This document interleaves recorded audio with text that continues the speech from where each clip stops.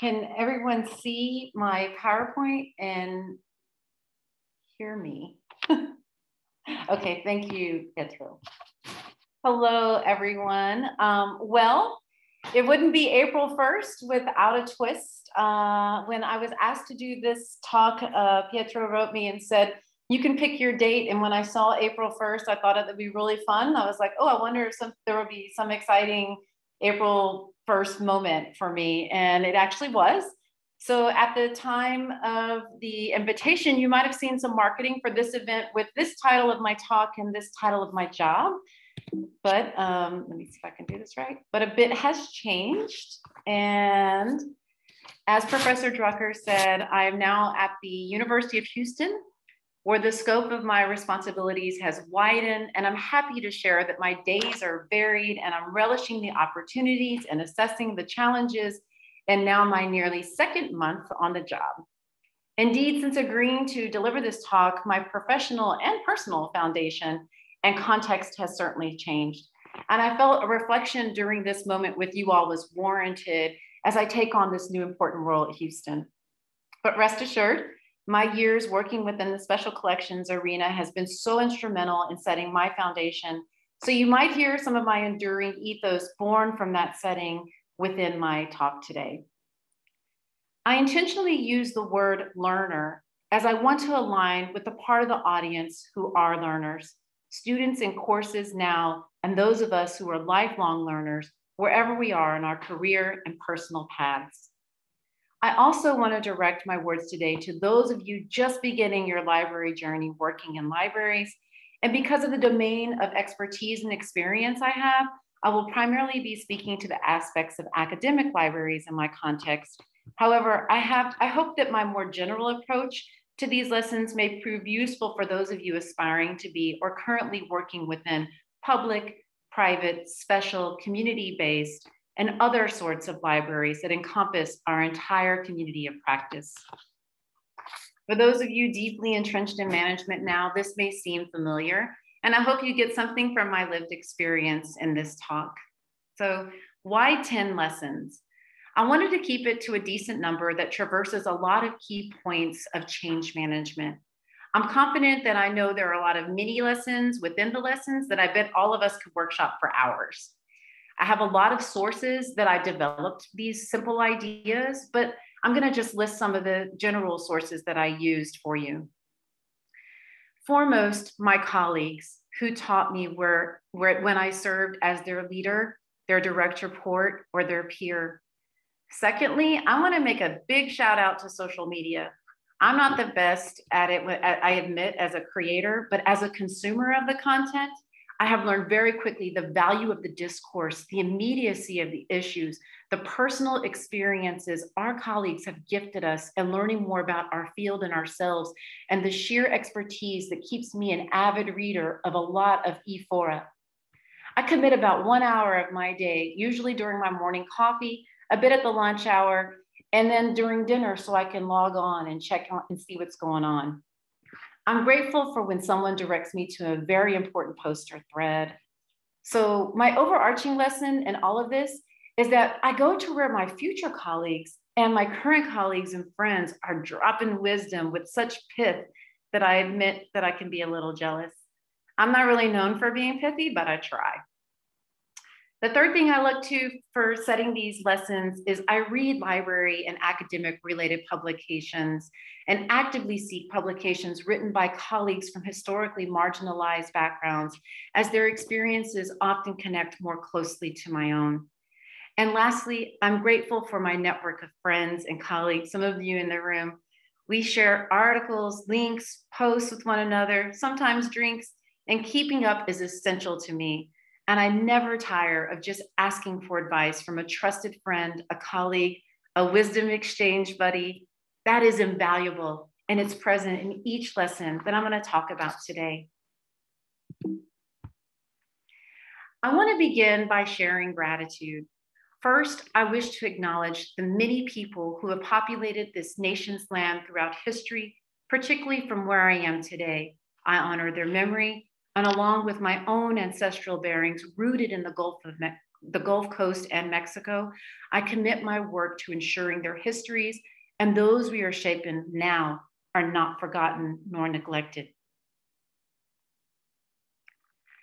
I want to thank Professor Johanna Drucker and Pietro Santacchiara, Bernard and Martin Breslauer Fellow, for inviting me today to speak and affording me the space to adjust my talk to my present position and framing it in a way that allows for you all to get a sense of the me behind my words. I also wish to thank every single one of you. This is an extraordinary, sad, powerful, and paradigm-shifting moment we all find ourselves in. That's a lot. A long, extended moment encompassing a gamut of emotions, experiences, changes, and challenges. I know, like me, you bring that with you every day to your classes, your offices, your entire days. Thank you for being here today, and I hope to honor your time wisely. Tell you a little bit about me if you haven't met me before. I'm Latina, Latinx. I'm a cis hetero woman. I use she, her pronouns.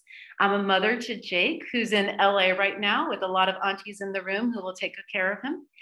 I'm a rare books librarian who became a special collections director, and I'm a library dean.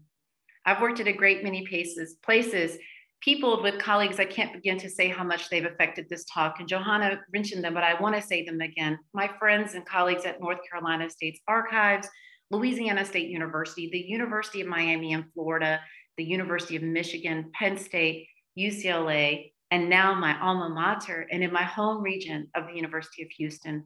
I've enjoyed the opportunity to participate in the rare books and manuscript section of ACRL and ALA, and I have worked with and have a deep fondness for my many colleagues and friends in the Society of American Archivists. Every place I've worked and now work has made me the kind of leader I am today. I've always been deeply interested in interrogating barriers, systems, assumptions, and norms. With respect to how I think about libraries, I'm a firm believer that there is no such thing as front of the house and back of the house. We are simply degrees removed from helping our researchers, students, faculty, community partners, and each other seek, identify, evaluate, and use resources, and also to produce original and creative content. It's exciting, but it's a big responsibility. I mentioned my cultural background. Being a Latina is incredibly central to my work.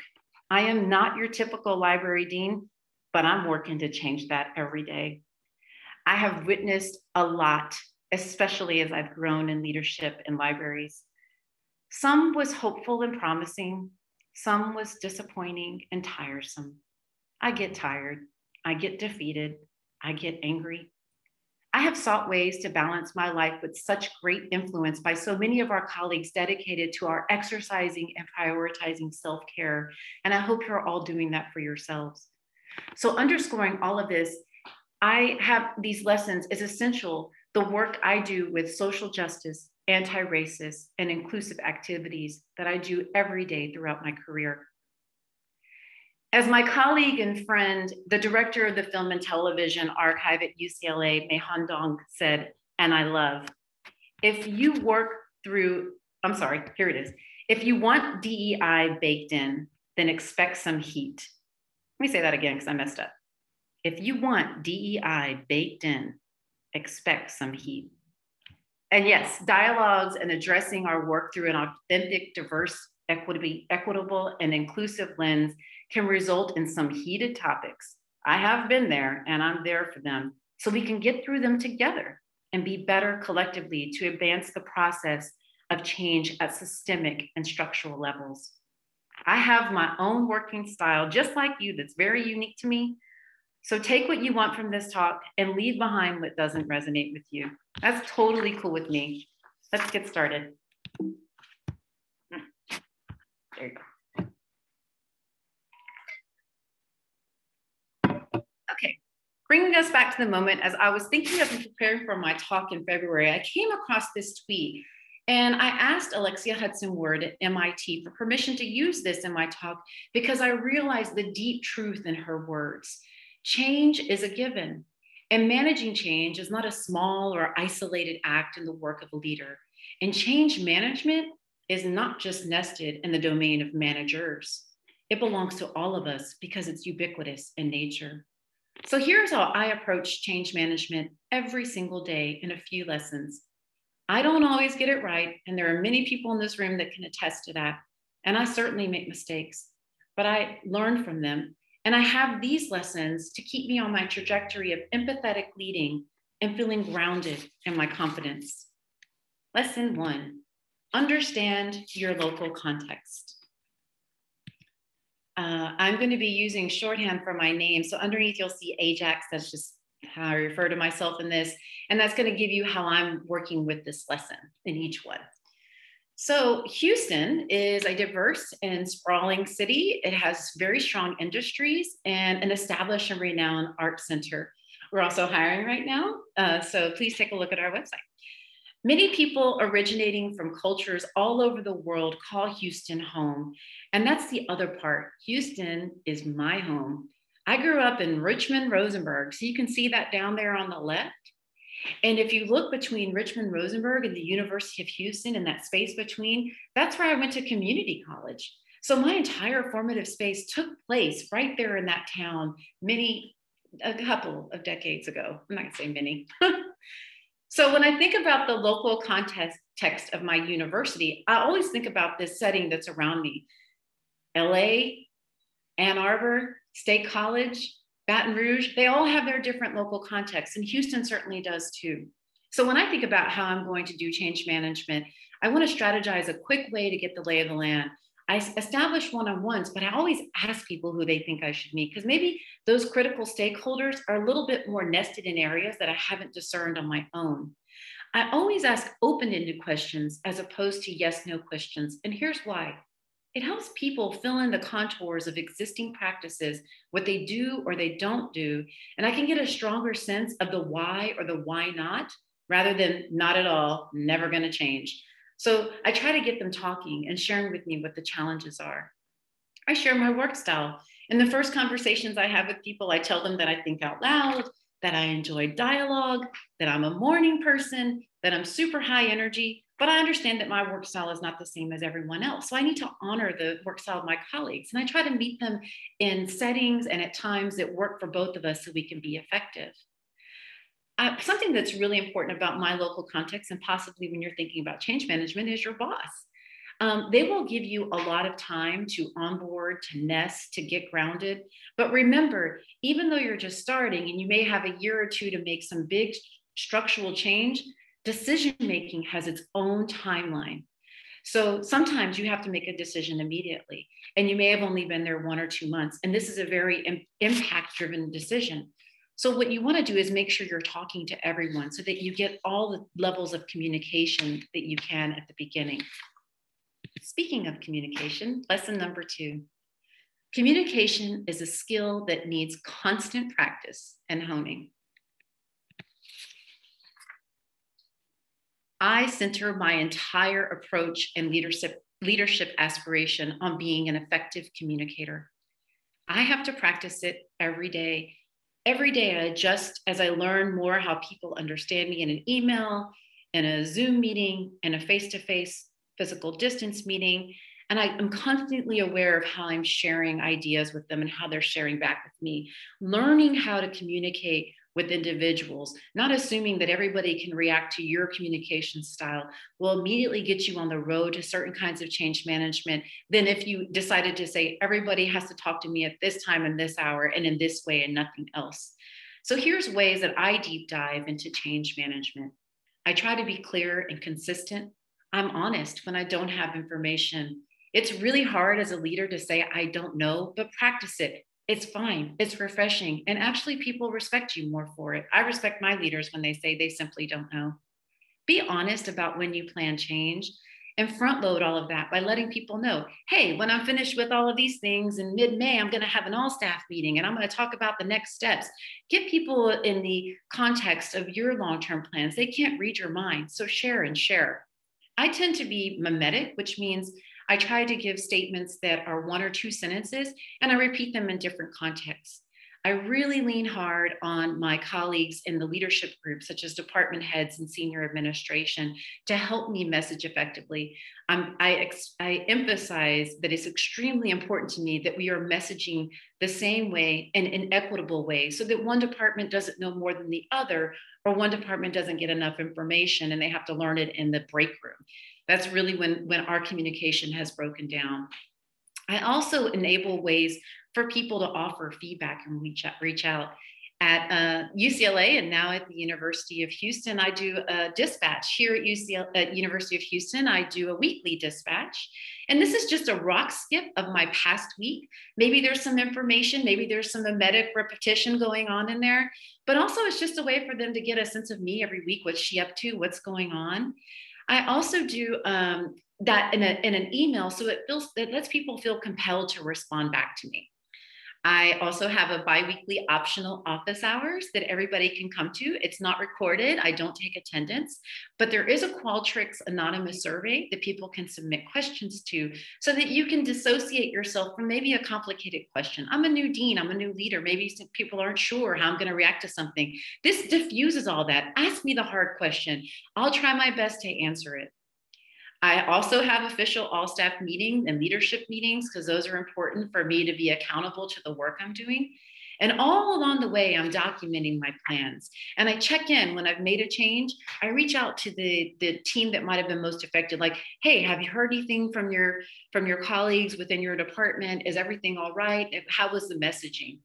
I do the same way to my boss. I send her an update. We meet once or twice a month, and I make sure that she knows some of the things that I'm up to. And again, with external stakeholders. So you're looking at a picture of my typical week, and it looks like a lot of meetings and a lot of Zoom, but hold on. I'm not meeting all the time. There's actually some of those boxes are dedicated for reflecting on specific topics, on answering some questions. So as you can imagine, as a very busy administrator, I have many meetings with different topics. So maybe in the morning, I have this conversation with my colleagues in liaison services. And in the evening, I talk to someone in facilities.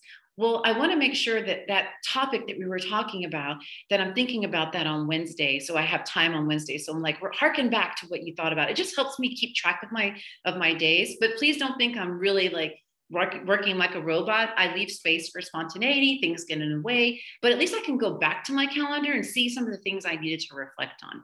This is a good moment to shout out my executive administrative assistant. Her name is Stephanie Florencio.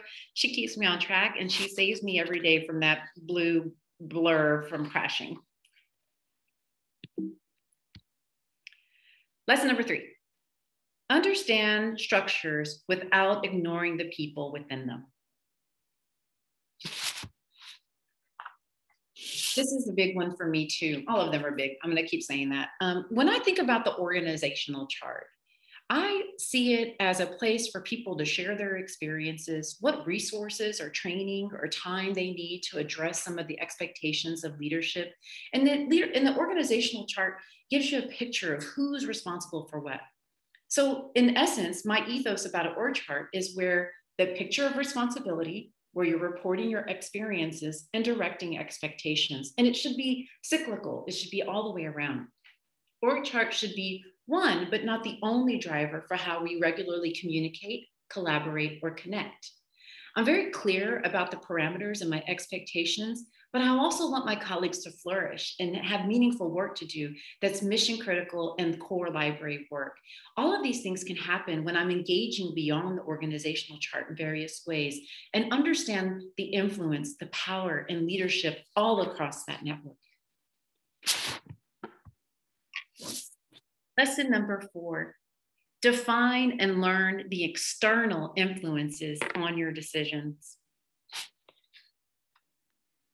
Your boss, their boss, the Board of Regents, the community, all of your users, donors, community partners, cultural agents on and off campus, the disciplinary experts all across your institution, they're all vested in your work, whether you see it or not.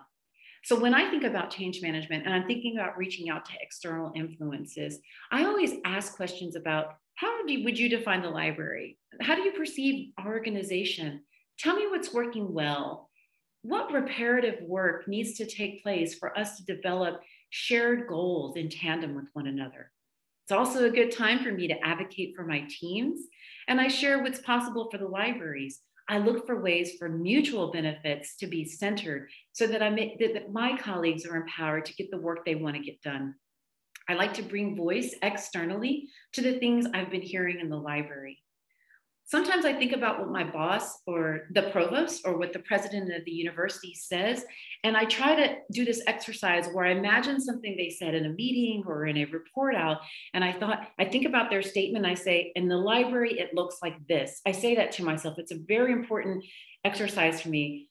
They'll say something and I say, in the library, it looks like this. And I start to jot down what it could look like so that if I'm being asked questions, they can get a strong sense of what I'm up to. And I can get a strong sense of their goals and where they think areas the libraries need to improve or advance, or where they think we're doing just right. This is really critical on how they will influence my decisions. So I want to make sure that I'm understanding how they're interpreting me rather than the vice versa. Lesson number 5. Define and learn the internal influences on your decisions. I'm talking about everybody that works in the library regularly, how they interact, how they collaborate, how they share projects, how or do they pass the baton? Are my leaders empowering their teams to flourish and have meaningful work to do? And I think about our coworkers that are working in facilities, the custodial staff, people that are responsible for our HVAC. And then I circle back to the website and the LibGuides and what our e-presence looks like. And those all things can be affected by the internal influences that are happening. And then because almost all of us, if not all of us, will walk into positions that have already existed or the institutions themselves have existed, there's some activities on deck. There's things going on. There's priorities already in action. You need to know very quickly, what are we doing? What's happening? I like to get those information and then periodically walk through my spaces. And I'm intentionally walking through my spaces with different people. I've walked with the associate dean and get his sense of what we're thinking about. And then I'm walking with the head of information access services. I visited all my specialized libraries to get a sense of their spaces. I think if you're thinking about change management and you're not thinking about the physical experience of your colleagues, you're really missing a big gap. So have a mental map of what when they say, oh, you remember that door that didn't open all the way, or that group study room that this one group has taken over. I can remember that because they've took me on that tour already. Something else I'm doing internally is having one-on-ones with every single person that works in the library. It is a lot of work and I'm excited to do it. And I finished later this month having met with about 105 people. I just did about 3 or 4 today. And it's been really exciting to get to know everyone. It helps me understand the organizational health, how we're interconnected, and what the climate is. So I can get a stronger sense of when my leaders tell me some of their concerns, I have some reference to the people and what their concerns are and what they were talking about. Number 6, be mindful of your words and how you define them. Whew, that might be the biggest one. I don't know, they're all big, but this might be the biggest one. Okay. This is huge for me. That's my Twitter. I have on blast right there that words are first for me.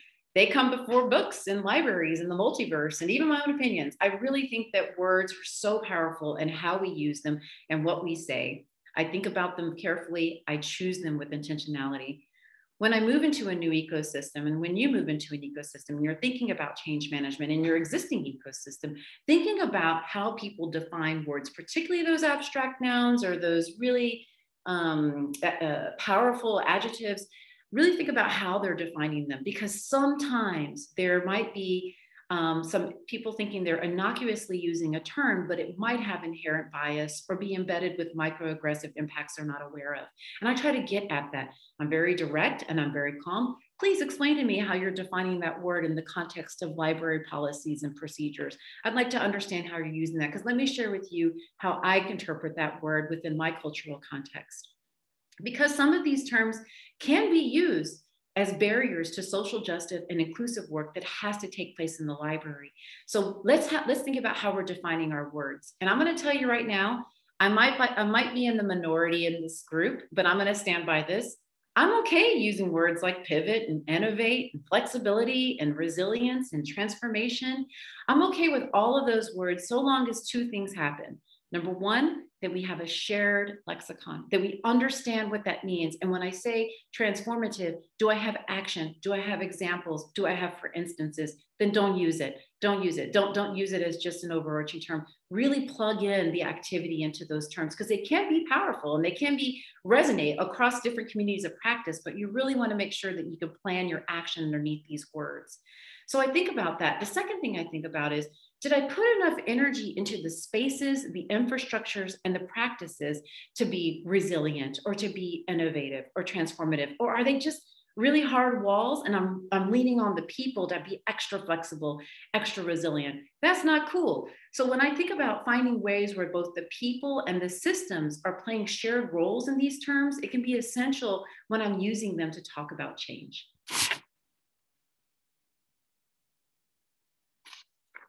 Make time for reflection. Number 7.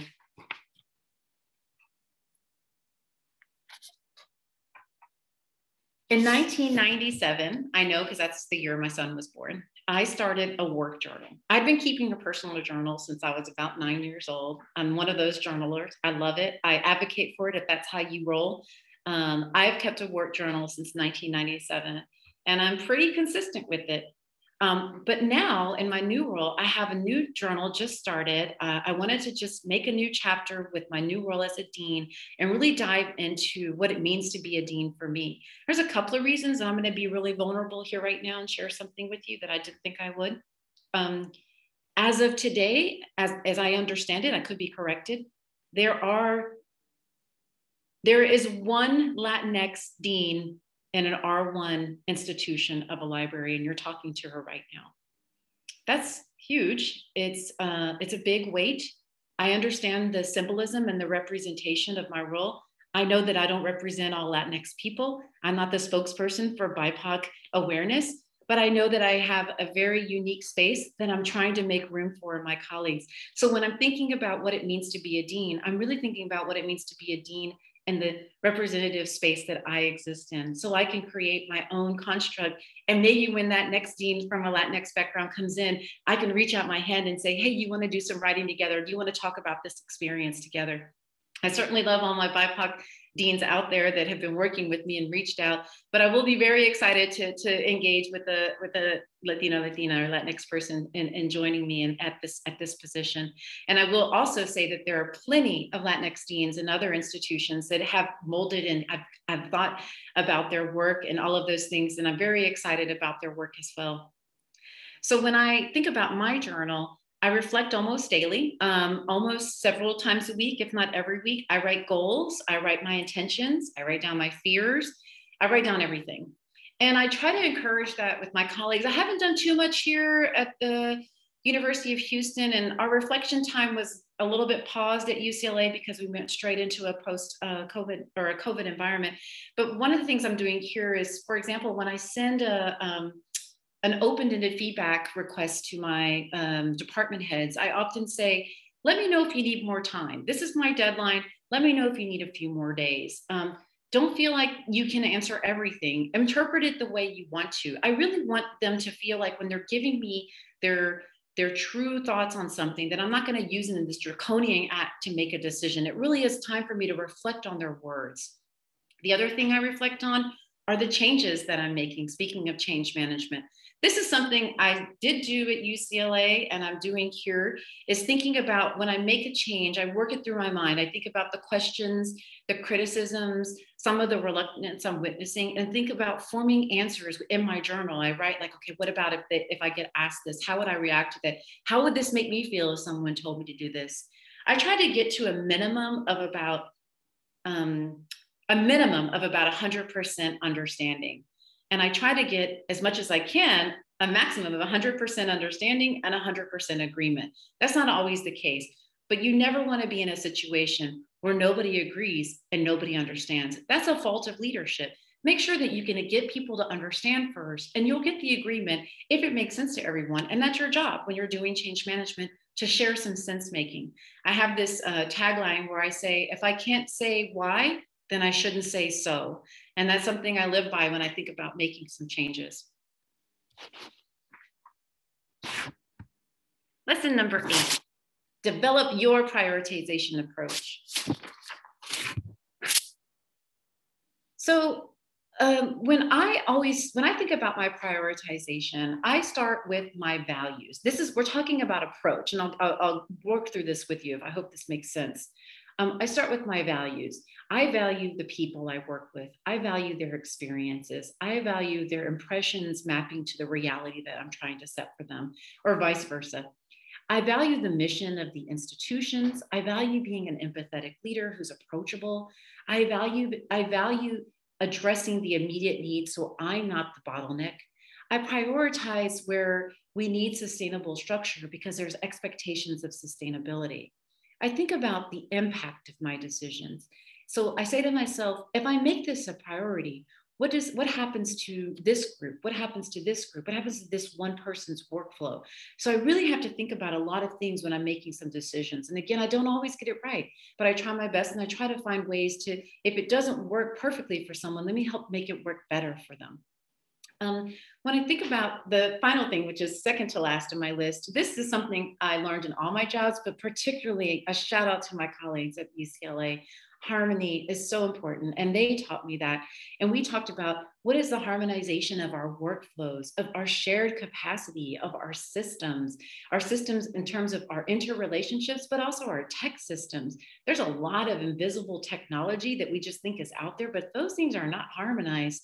Then your relationships could not work sometimes. So we have to think about those different areas of where our work is taking place when it's not just person to person, but person's data to person's data usage, right? What does that look like across your department?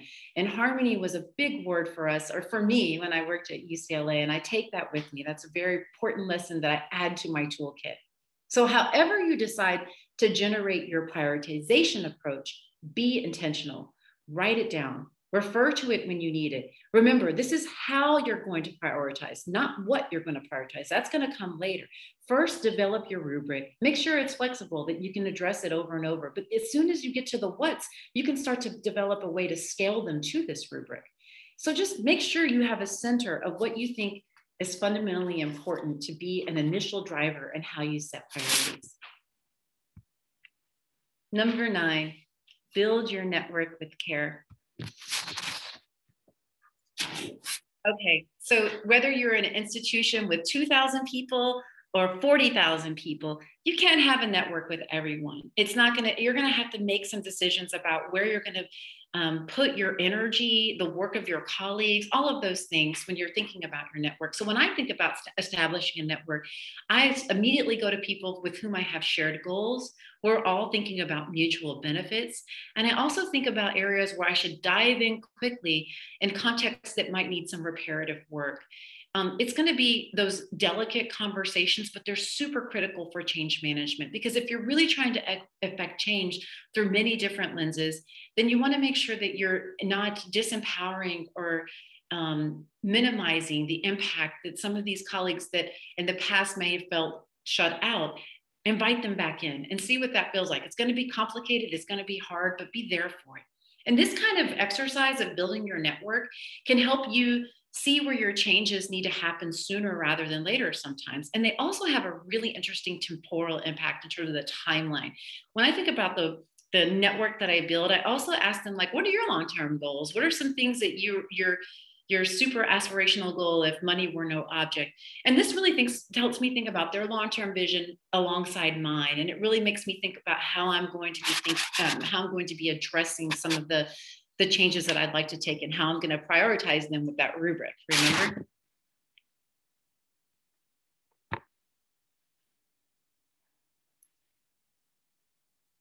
Number 10, be of your time. Whew. Okay, saving the best for last, not the picture, not me, sorry, I said that all wrong. Saving the meaning of this for last. This is really big for me. It's really hard one for me to articulate, and I don't have much of a script for this one because I really want it to be authentic and open. When you're thinking about change management, and you might be new or not new, but you're trying to bring change, Remember that you're going to be inside of existing ecosystems where there's structures, there's an established work climate, there's situations taking place, and every person in that role has some kind of investment in what's happening now. You also may or may not have a predecessor. And you need to understand, particularly if you're new or first or moving into a role, that your predecessor has already set some priorities. People feel like they're in this move. So you want to make sure that you can navigate what they said. Do all that. Be open to it. Listen and learn about what people wanted. But hear me now. Be in your moment. This is your moment. And it's okay to say, hey, I want to course correct this. I want to move us into a new direction. I want to make things happen in a different way. I want you to join me in experimenting with a new construct, a new approach. Honor those who left you those great opportunities and relationships, but be in your moment. Because I told you at the beginning, this is a huge moment, but it's our moment. And I hope you'll join me because we're all here to support you. Thank you very much.